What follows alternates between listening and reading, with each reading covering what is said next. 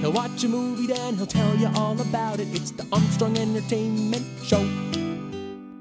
Hello everyone and welcome to Armstrong Entertainment. This is Chad here and I saw the movie The Wife, starring Glenn Close, Jonathan Pryce, and Christian Slater. Now, I am pretty sure most of you have not heard of this film, unless you're crazy like me and have known about it for a while, because this film actually was shot, I think, 2 years ago, and it did all the award circuits. It got picked up at Toronto Film Festival, I believe, but they held on to it for one entire year just so Glenn Close would have a better chance of getting an Oscar nomination for Best Lead Actress, or so I've heard. Now, this film stars Glenn Close as a wife to a novelist who wins the Nobel Peace Prize for Literature, and they go to Stockholm to receive the award with their annoying son, and that's pretty much the movie. She realizes she's made a lot of mistakes in her life and poor decisions, and I just went into this movie thinking, I am going to see an amazing performance. I'm going to see Oscar-worthy scenes. There's going to be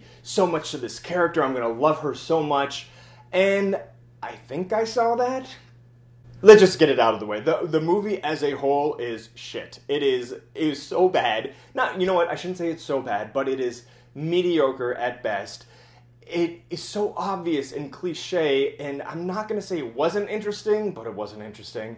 And I just knew what was going to happen. The only reason you're going to want to see this movie is if you're a crazy person like me who wanted to see this on my birthday. That's how obsessed I was to see this. I had been waiting because I just want to see this Glenn Close movie that's been on the shelf for a year that she's going to get a Best Actress nomination for, because I love acting and I'm just going to keep rambling. But as I was sitting down watching this, I was like, why did I want to see this so bad?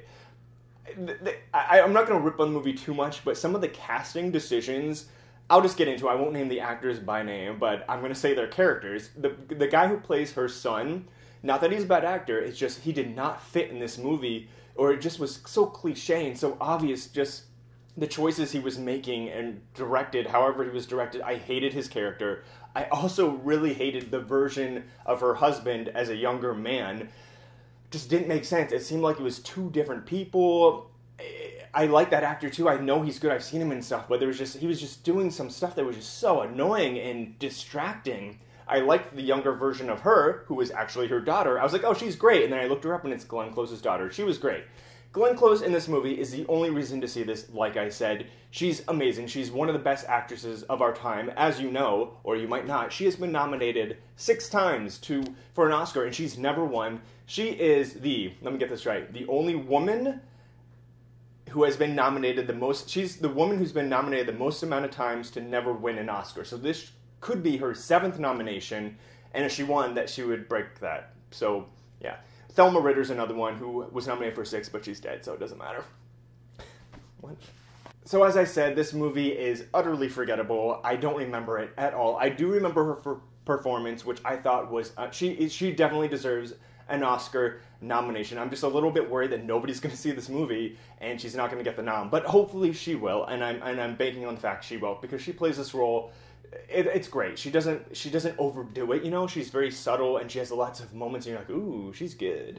It's Glenn Close. She's amazing. So as you can guess, I'm going to say do not see this movie in the theaters. Wait for it to come out on rental, or if you get a screener, which I'm sure all of the Academy people will start getting screeners. So it's called The Wife. Definitely wait to rent it, or just watch her clips. You don't even have to watch the movie. Wow, I didn't hate it that much. I don't know why I sound so negative, but Glenn Close... gonna get an Oscar nomination for this, fingers crossed. It's called The Wife, and skip it, please. Until next time.